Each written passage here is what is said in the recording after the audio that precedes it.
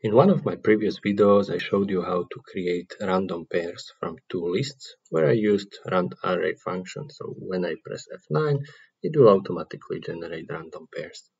Now I would like to show you how to create a combination of all items from those lists. So let me show you how to simply do that. I will make it on new sheet and make reference to the first array that I have. Now if I add hashtag at the end and press enter, it will show me here whole array.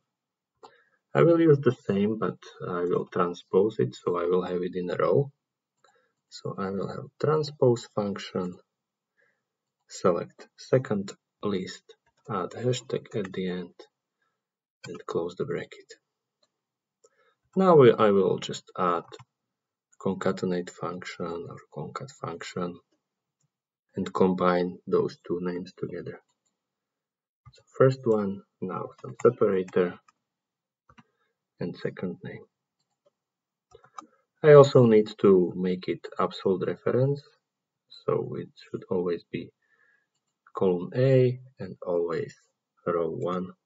Now if I copy this formula down, I will have list of all combinations for the first item in the second list and all items from the first one. So if I copy it to whole table, I will have combinations of all items in those two lists.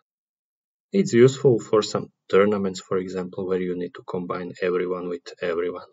So I hope you like it.